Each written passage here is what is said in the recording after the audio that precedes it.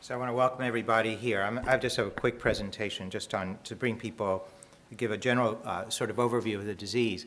I want to look. There are a lot of familiar faces in the audience. I think we have a really excellent program for you. We're going to cover various aspects of the disease this time. Well, maybe we'll have another symposium later and focus on specific areas more intensely later. But today, just an overview of the overall disease, and I'll introduce some of these things in this talk. Let's see. First of all, I have to figure out how to get these things to move. Right? I'm not a good moderator if I don't know how to do this. Okay.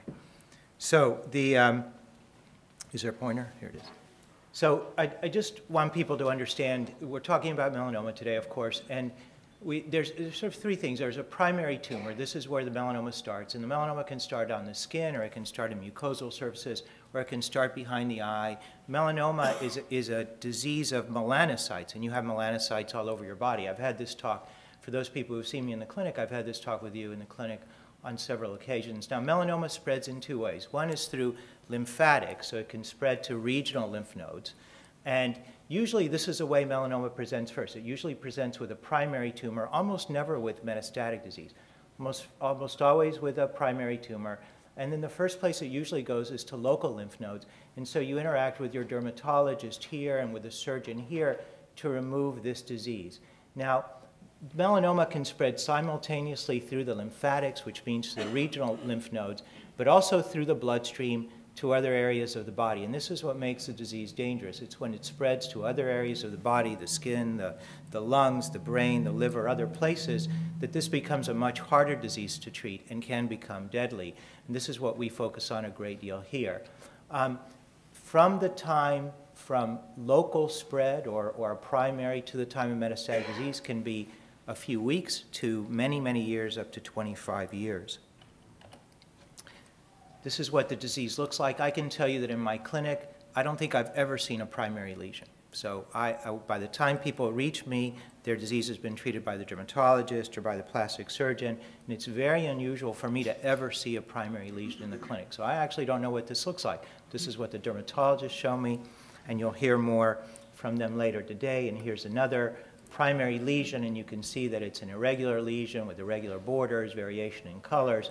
And again, it can start in the skin, mostly starts in the skin, but it can start behind the eye, it can start behind the nose, it can start in the vulvar area, it can start in the anorectal area, it can start in the bottoms of the hands and feet, or underneath the fingernails.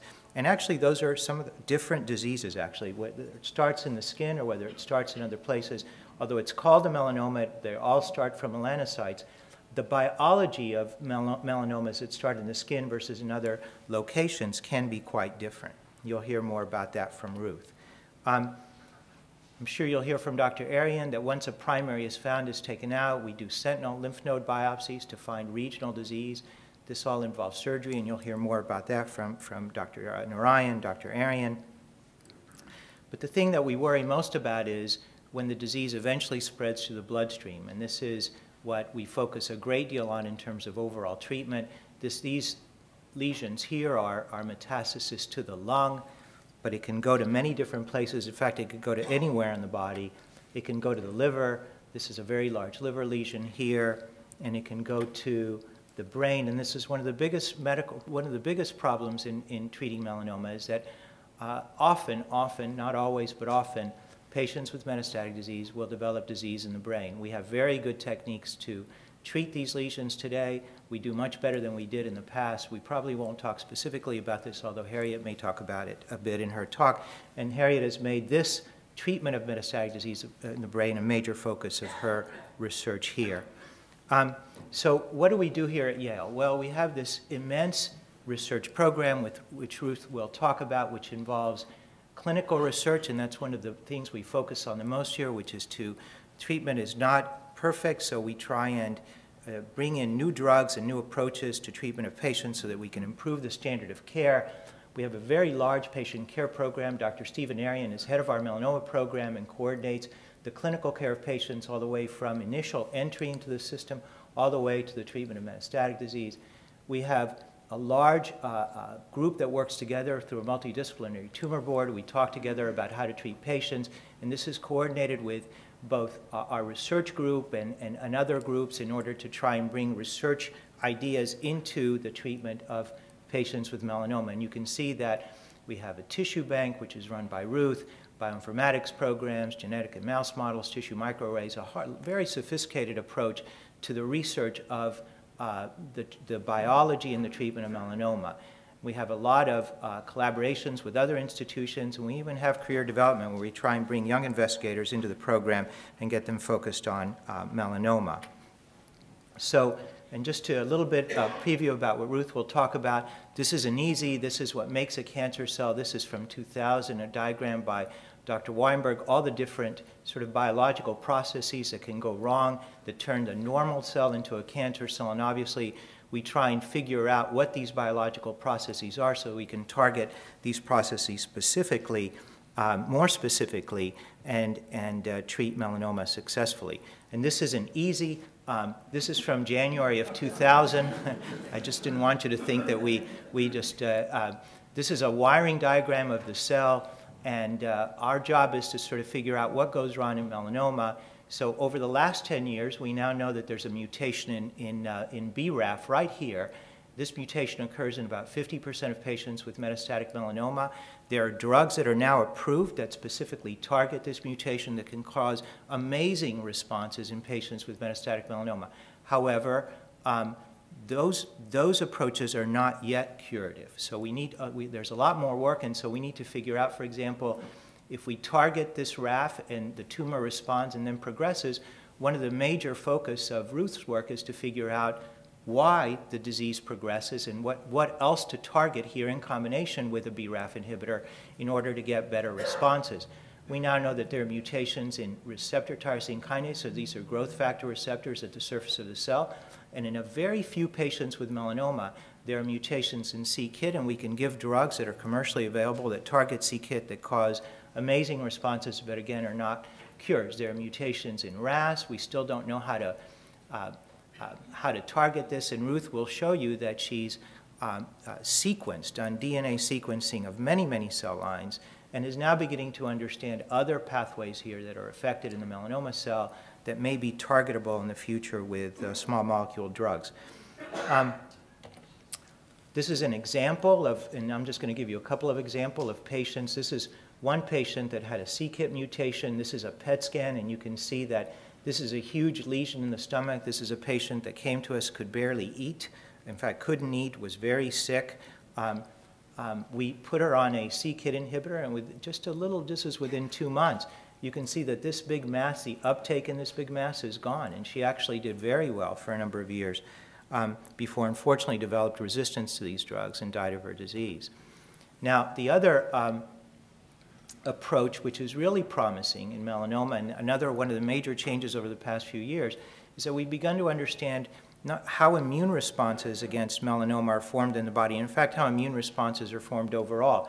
And one of the things that we've learned is that there's this interface between cells that present these antigens. This is the things that lymphocytes in your body recognize, how these antigens are presented to the lymphocytes, which eventually are activated and go on to destroy the cancer. And what we've learned, and this is the key aspect, is that we learned that there are on signals for these lymphocytes and off signals for these lymphocytes. And for many years, we targeted the on signals. We tried to turn the lymphocytes on by sort of putting the foot on the accelerator. But what we've now learned is that perhaps the best way to activate these lymphocytes is not to do that, but to take the foot off the brake, to turn off the off signals. And that allows these T cells to become better activated to attack the tumor better. There are two pathways that we're attacking. One is CTLA-4. Harriet will talk more about that. There's a drug now approved within the last year which cures, I think, about 8 to 10% of patients that we treat with metastatic melanoma with this drug. And there's another drug that we've been working on here at this institution, PD-1. The discoverer of this pathway is actually now here at Yale, Liping Cheng. And an antibody against PD-1 in our hands has caused remarkable responses, perhaps in about 25 or 30% of patients. So these pathways are quite promising, and right now we're doing a trial combining agents which block CTLA-4 with anti-PD-1, and we're hoping to see even better activity in the future. So again, there's real promise in these immunotherapies, and one of the things that we believe very strongly here is that immunotherapies, unlike the small molecules, may produce very durable long-term remissions, perhaps cures, in some patients with metastatic melanoma, and Harriet will tell you more about that. So just 2 quick slides before I turn it over to Deepak Narayan. This is just an example. This is a patient who came to us in 2007 with multiple lung metastasis, was treated with 2 doses of Yervoy or ipilimumab. His disease almost completely went away. Actually, this X-ray still looks like this. It's been 5 years now, 4.5 years, and his disease has not progressed, and he's doing perfectly well and has gone back to his normal life. And here's another example of a patient that we treated, one of the first patients we treated with the anti-PD-1. Obviously, I can't tell you who this is, but this disease responded very well. It's now been at least 3.5 years, somewhere along those lines, without any disease progression, good regression. This is PET scan negative, and we're hoping this will be, we think this will be a permanent effect. We're very excited by the new approaches to treatment. We think we have a superb research program, and I hope you'll get to hear about all those things, including genetics and surgery for this disease over the course of the coming day. So with that, I'll turn it over to Dr. Narayan, who will talk about surgical treatment of the disease. Thanks, Deepak. Well, I'm just